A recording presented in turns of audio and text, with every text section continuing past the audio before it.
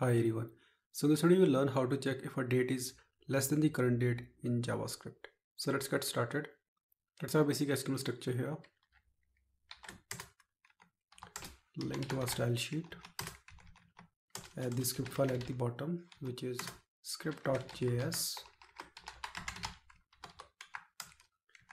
We need one div element here, one button. Text will be check. We need one h1 element. Let's make it result. Save it. Go to style sheet. Select body element. Text align will be center. Select div element. Display will be inline block. Select button element. Display will be inline block. Padding will be 10 pixel and 20 pixel. Save it.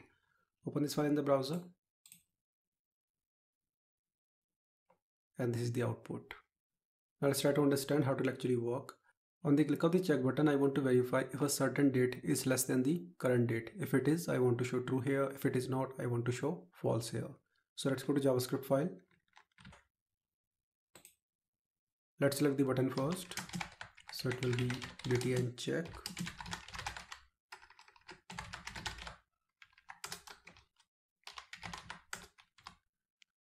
Select the h1 element. Let's make it result.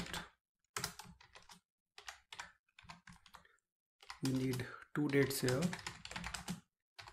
First one is the current date. And here I will make use of date object.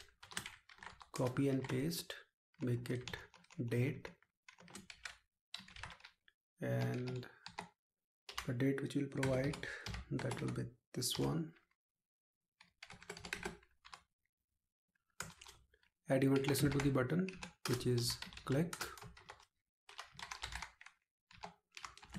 This is the handler function.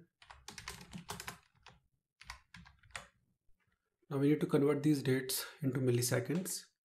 So let's make it ms1. And here I'll make use of get time method. Just copy and paste, make it 2. And here we'll have date. Now result.inner text will be equal to this comparison. So we want to check if date is less than the current date.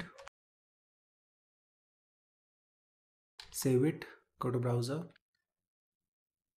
click, and this is the output.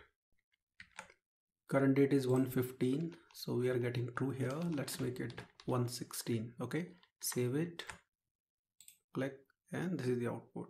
So that's it. I hope you got the point how it actually works. See you in the next video. Have a nice day.